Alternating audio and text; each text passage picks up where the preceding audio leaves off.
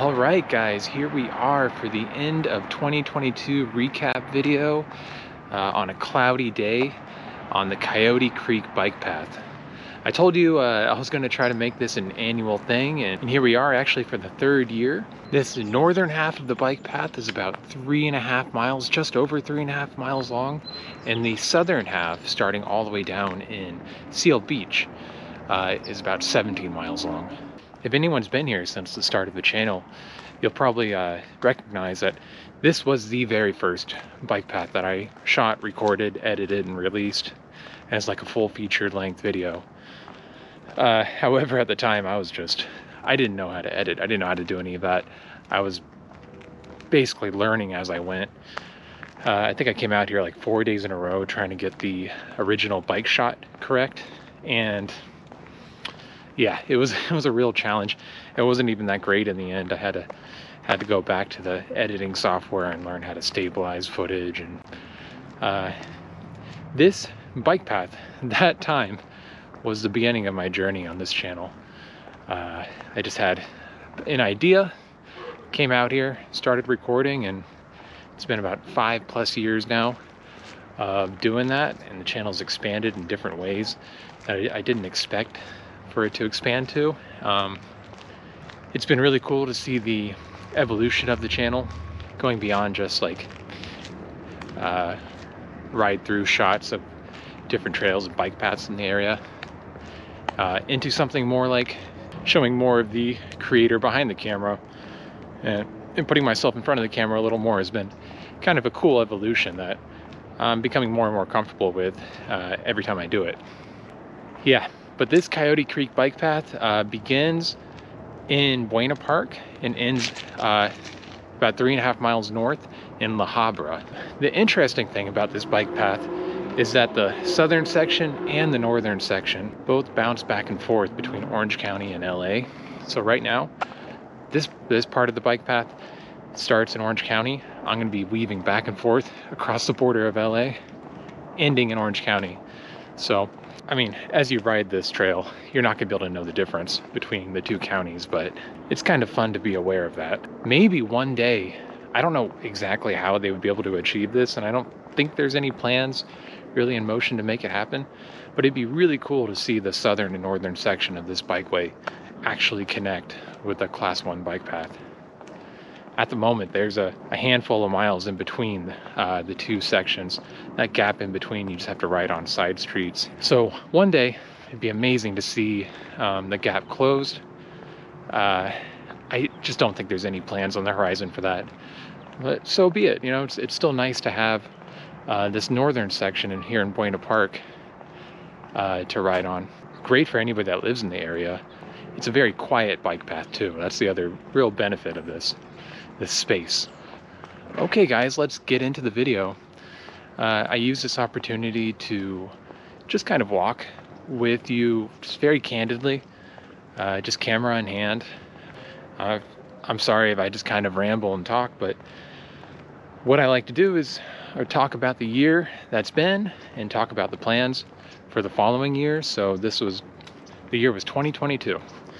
The channel has really evolved and has grown in a way that I've stayed consistently happy with. When I came to you guys this time, almost exactly last year, the channel was around 1,400 subscribers, and I believe we've grown by about another 700. So we're up to about 2,100. We passed the 2,000 milestone. A year and a half ago, I wouldn't have thought that movement would be taking place. So I'm still very pleasantly surprised and looking forward to seeing that growth continue. It's been very steady, and that's what I'd like to see.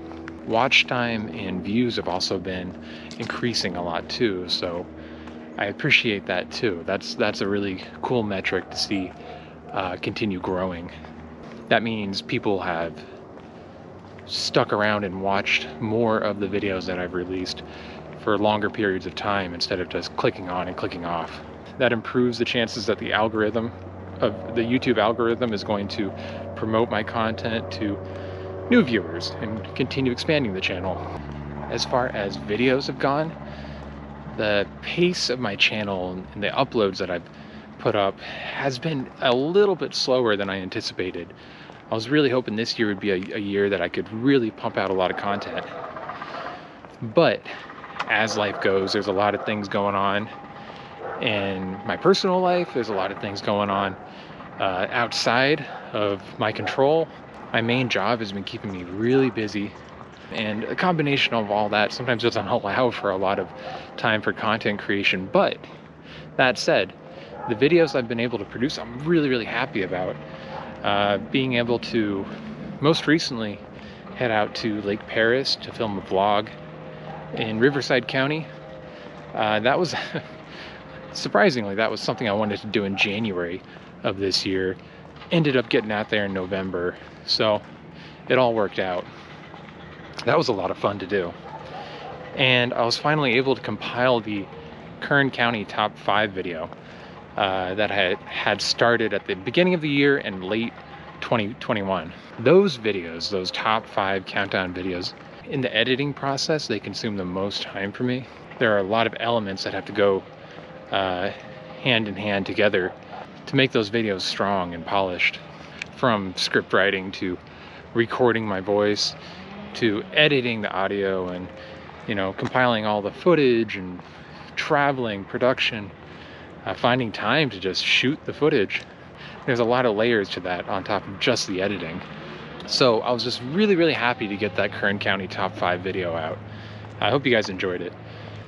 Okay, sorry if there's a lot of noises going on around here. The homes across the other end of the Coyote Creek have got some like landscaping happening. But that's okay, we'll try to get past it. Okay, I had to put the camera down for a second and get past that section of noise, the landscape that was going on. I am also walking alongside Beach Boulevard here in North Orange County. So that's probably a lot of noise coming from there as well. Not much can be done about that though. So we'll just continue on. Where was I? Yes, talking about the different videos that came out this year, and I hope you guys all enjoyed them. On top of the Lake Paris video that I put out in the Kern County Top 5, I was able to put out about 2 different instructional videos that I really like doing. I know they don't generate a lot of buzz or views or anything, but for me personally, if I was a viewer, I would be really happy to find the instructional part of this channel, which is this year alone I put out a rules and regulation video for e-bikes, primarily in San Diego. The rules I gathered were based from San Diego law, but it really, in a very general way, applies to all of Southern California and beyond, within the state of California. So that's really interesting if you want to learn more about cycling rules and regulations for e-bikes, which I will note that is also an evolving thing. There aren't many laws set in stone about e-bike regulation because it's a fairly new thing. And this channel's goal is to inform people and the viewers as much as possible. As I learn things, I will pass that knowledge on to you guys. I also put out a video talking about what to do in some of the rural parts of Southern California. The video was primarily based around cycling in the Inland Empire. 7 ways to beat the heat during the summer months, because in parts of Southern California, on a daily basis in the summertime, temperatures can hit over 100 degrees. That's a real concern when you're out in rural San Bernardino, for example, or Imperial County, or basically anywhere you go in Southern California. There are cities and areas of each county that can get really hot. There's a video out that will hopefully encourage people to explore more rural counties and areas outside of their neighborhoods, which is central to the goal of this channel. Beyond that, I also was able to put together a couple videos that were kind of fun for me to do about interesting artwork across LA, Orange County, San Diego, the artwork that is adjacent to a lot of the bike paths. So I have a 2-video series, Artwork Along Our Southern California Bikeways. Check that out with the link above. Last year I told you I was going to restart my Instagram account, and I did. I also said I am really bad at social media, and that continues to be the case. The Instagram account has been up for a full calendar year, which is great, and I have posted to it, but not in the way that I think I would like or I had envisioned. But at the same time too, I'm happy it's up. I think it is valuable. I've had about a dozen new followers on the Instagram account, which is cool. And it's barely been promoted, so even a small amount of new followers there is a neat thing. I'm happy about that. And going into 23, I'll continue posting on the Instagram account. One thing I did want to do that I kind of let myself down on was being more involved with the Instagram stories.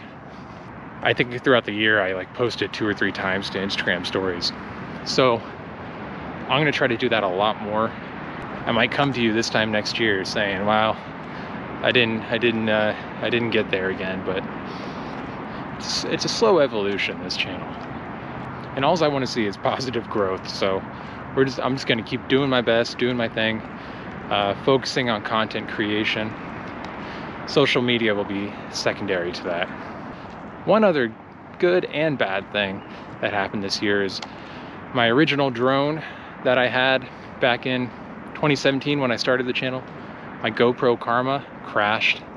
It's actually the 3rd time that I've crashed it. So I ended up having to retire that drone. I had to trade it in and get a new drone. I ended up buying a DJI Mini. So that's been really a fun challenge and experience, learning how to fly a new drone. It's so much more compact, so I can carry it in a backpack during vlogs, and it's actually so much easier for me to travel with. So in a lot of ways I'm thankful that I would say upgraded to this smaller drone, because the GoPro Karma was no longer being updated by GoPro itself. It was a little unstable, which is what ultimately caused me to crash it. And it was so bulky and heavy. It was a real challenge to fly. All that said, I've only had a couple opportunities to actually fly the drone. So next year's goals, make sure I break that drone out a lot more, get a lot of cool shots. It really adds a lot to the videos that I produce. So it's important that I use that more and more as I get more comfortable with it, of course. The last thing I want is to push a new drone too hard, too fast, and then crash it again, and then sign up for my 3rd one. But I think 2 drones, essentially, in the course of 5 going on 6 years is pretty good. Okay, so I'm fast approaching Behringer Park right now. I might actually walk over to the park just to show you guys. It's a good spot just to rest and refuel, and then head back out to the end of the path. So there's a good little bridge over here just to cross over the Coyote Creek channel to enter Behringer Park. And I remember being on this bridge 5.5 years ago, trying to fly my drone for the first time. Didn't even know how to launch the thing. So I spent probably 45 minutes kind of standing right here out of the way of everybody and trying to figure out how to launch the drone. Ultimately just ended up giving up. I didn't know it at the time. I didn't quite realize it. That was just the beginning of the learning process of becoming a YouTube content creator. All right, we've crossed over to the other side of the Coyote Creek, and we're about to enter Behringer Park. Let's go check it out.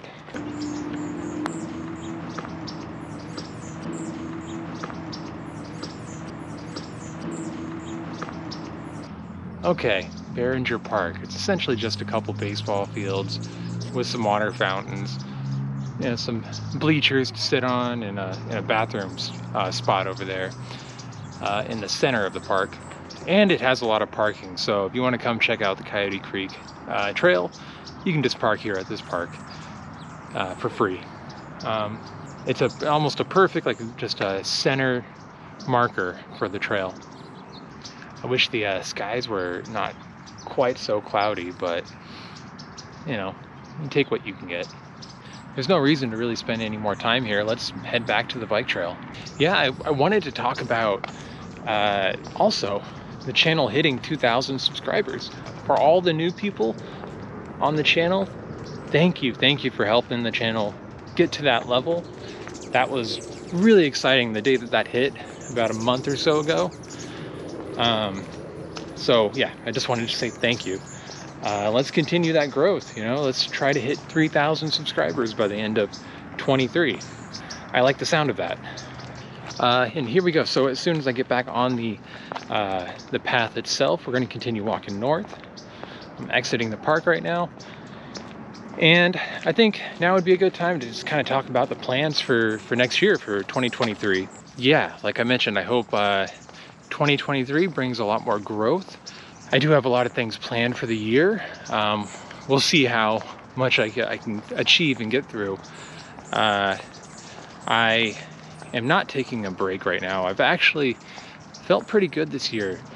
I always take like a break in November around this time. I end it around this time, but I've just been behind the scenes filming a lot. I've been editing a lot. I've produced a number of YouTube shorts, a few of them already released on the channel, and I've got a lot of that stuff still planned for next year to be released. I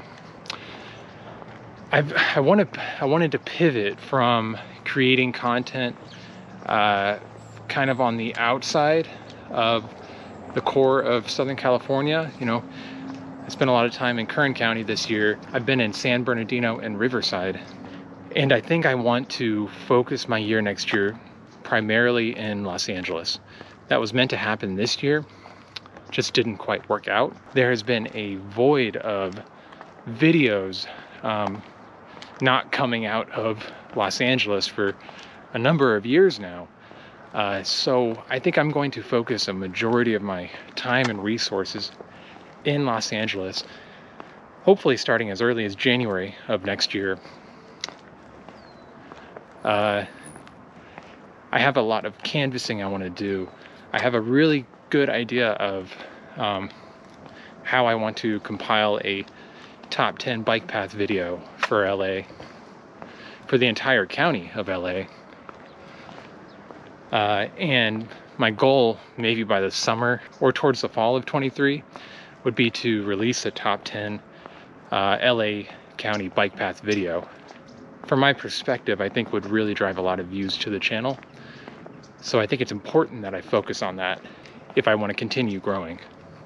Beyond that, I'm going to try to focus on filming more vlogs on my bike, checking out new trails, not just in LA, but maybe down in San Diego. Those videos also generally do pretty well. Okay, and outside of the scope of Los Angeles, I am determined to finish the Mountains to Sea Bikeway. That 6-part video was something I started in 2018, I believe. I'm only on part 3 now. And I really need to get that together. I have all the trail footage filmed from the Newport Back Bay all the way to the Irvine Regional Park. I'm gonna really try to push that as one of the featured videos and elements of 2023. It's just a matter of finding the time and resources to put towards that. It's gonna happen though, I promise.